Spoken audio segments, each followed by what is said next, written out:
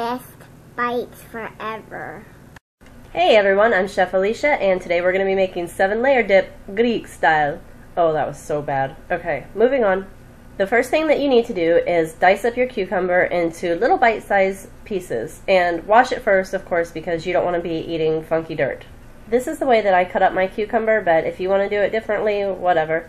So the first thing I do is I cut off each end, and then I cut it in half, and I stand it up and kind of cut it into 3 sections so that it's a little bit thinner, and then just go back over each of those sections and cut it long ways again, so that it's kind of like you have cucumber french fries. From there, just turn it sideways and cut it into little cubes so that you have perfect little pieces of bite-sized cucumber. And the next thing that we're going to cut up is a tomato, and again I'm doing this in fast motion so that you can just see how I quickly dice up my tomatoes. I just started mine stem side down on the cutting board, and I made 4 slices into it, and then I'm just doing 1/2 at a time, and again cut it kind of like french fries and turn it sideways and cut it into the cubes. And as you can see, I missed one little bit there and just kind of went back over it, because you do want to make sure all of these are bite-sized since you're making a dip that people are going to be scooping. Go ahead and set those over to the side, and the next thing that you will need is some black olives. So I want you to use a good quality black olive here, not the funky kind that you get in a jar, but more the kind that you would buy at a deli, and you weigh it out and that whole deal. And we're just going to roughly chop them here. We're looking to have about 1 cup of the chopped up black olives when we're all finished.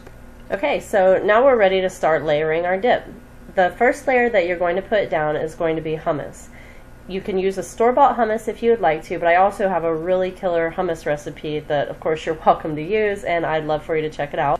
You can click the link to watch the video, or of course go to my website, bestbitesforever.com. Spread your hummus on that bottom layer as evenly as you can, because you don't want part of your dip to have, a huge bite of hummus and then you go to another part of it and there's no hummus, so you get the idea. The next layer is going to be a plain Greek yogurt. Please don't put strawberry yogurt in this, because that is not going to be a tasty dish when you get it all done. And you're going to be like, ew, it didn't come out right. And I'm going to be like, well, you used strawberry yogurt, silly. Again, make sure you spread this nice and even all the way across the hummus. The next thing that I'm putting down is a combination of my tomatoes and cucumbers. I actually just kind of dumped them in a bowl together as I was chopping them up so that I didn't have another dish to clean, because I don't like doing dishes. But it's fine because they're friends and they like to go down in one happy layer anyway. And make sure you kind of press on them a little bit, because if you don't, then your dip will kind of fall apart when people go dipping into it, which is not that cool.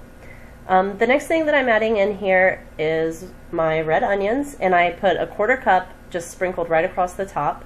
And then my very delicious high quality, don't forget high quality, olives are going down next, and spread them nice and even all over the top. And you can really put this down in any order that you want, but I just happen to think that this looks really, really pretty. But you can do your olives first, or your tomatoes first, or whatever you want to do. Just make sure that you do your hummus and your Greek yogurt first, and then you can layer the rest of it the way you want. The next thing that I'm putting down is my feta cheese, and again I'm using a good quality feta cheese here because it is oh so yummy. So just make sure you're using good ingredients in this. And last but not least is dill. I'm using a teaspoon of dried dill, mostly because I murdered my fresh dill, which was growing in the garden. So sadly I had to use dried, but if you're using fresh, then use a tablespoon of fresh. And this is what it's going to look like when it's all finished. I served this with warm pita chips, and it was super yummy. Happy cooking, everyone! bestbitesforever.com